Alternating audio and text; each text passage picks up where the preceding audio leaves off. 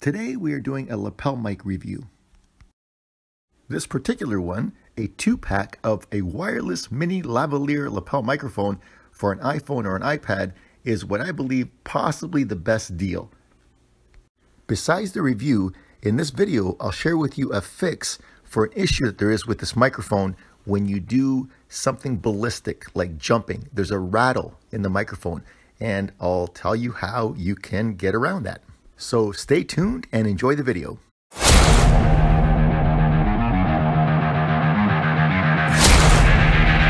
Hey folks, welcome back to Cats and Kilos.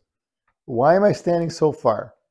Because tonight I'm going to demonstrate these lapel mics that I got from Amazon. And I'm wearing one right now, and I'm speaking in somewhat of a regular voice. And I'll demonstrate what it sounds like without a lapel mic from this distance compared to with this lapel mic. The thing with this particular one is it comes in a 2-pack, and in my opinion, it's a pretty good deal. I don't know if it's the best lapel mic in the world, but for 2 of these, for the price, I think it's pretty unbeatable. The problem with this, though, is if you try to do something more dynamic, say you're jumping around, you can hear a rattle in the microphone. For example, I'm not sure if you can hear that or not. I'm holding the box too, so that might have been something. I did a video demonstrating a shuffle dance move earlier or previously, and you can definitely hear a microphone rattle. So let's see if we can replicate it. I'm not sure if you can hear the rattle or not. Anyway, but I think I have a fix to that, believe it or not. I think where the rattle was coming from is the button that you would use to turn the microphone on or off. And so wrapping some tape around it, I'm now going to turn on the second microphone by pushing that button. And I get a green light, which means that it's on. That's how simple it is. And if we put that on now, does it make a difference? I don't know. First time I'm using this, right? Let's try it. Did it make a difference? I'll have to double check the video to see. But I think it does, only because when I did it with the tape versus without, I could hear a rattle when I do this. But with the tape, I did not hear the rattle. So this is the just some Scotch tape that I wrapped around the microphone, right?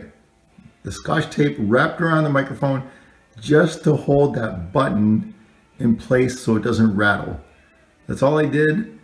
And right there's a microphone, tiny little microphone, wrapped the Scotch tape around it to hold that button, the power button, in place so it wouldn't rattle, and it seemed to have worked.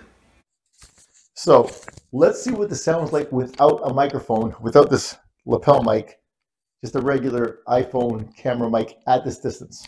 Okay, so here I am at the same distance, speaking in the same volume that I was before, and you should notice a difference.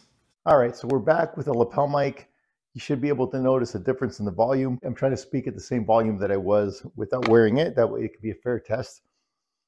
If you decide to get it, it comes in a small box, tiny little box like this.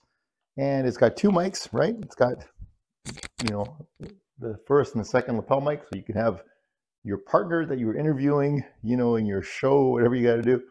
Or you could have just an extra microphone on the side. And it comes with a couple of clips that you can stick on the back of this and pin it to your shirt. Pretty subtle, right? They're tiny, so you're really not going to notice them very much. The sound is a little bit different compared to not using a microphone.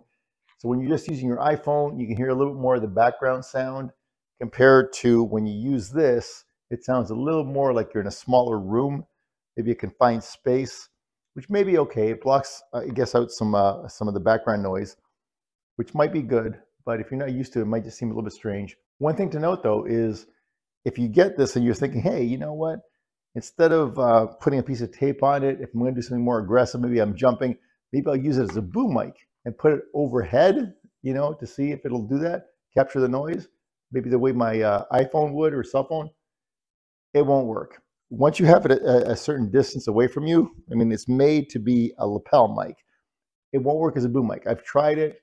It won't pick up the sound. It's too far. So if you're going to use it, at a distance thinking I can just stick it up somewhere and use it as an extra microphone, and you know, I can do really aggressive movements. It's not going to work. It may work with a piece of tape on it if you're going to do something aggressive, so you won't hear that little rattle when you're jumping around, but you're not going to be able to use it as a boom mic. All right, so I'm a lot closer because I've taken off the microphone now, so I'm a lot closer so you can hear me better. But we said it comes with a couple of microphones, and it comes with this little thing here. This is the receiver that you would just stick into your iPhone. It fits in there nicely, and you can see now that this thing is blinking because there's no signal. It lets you know that there's no connection because I've taken out the receiver. It comes in a tiny package. It comes in this small package. This is what came in the package. You can see the two microphones, the small little microphones. These are little clips that would fit on the microphones, so you can stick them on your lapel. And this is that little piece that fits into your iPhone, just the receiver, right? And then the USB wire that you would use to power up your microphones. So is it worth it? Absolutely. I mean, it's not a great microphone, but if you're gonna need something where you're a little bit further away from your camera to pick up the sound, for sure. I mean, it's so cheap, it's almost disposable. You know, it's definitely worth it. If you are interested in it, we've got a link in the description. Check it out, an Amazon link. You know, you can check it out or purchase it, whatever you want to do. And that's pretty much it for today. As always, if you like the video, please like and subscribe. We would love to have you as a subscriber. And thank you for watching. We'll see you next time.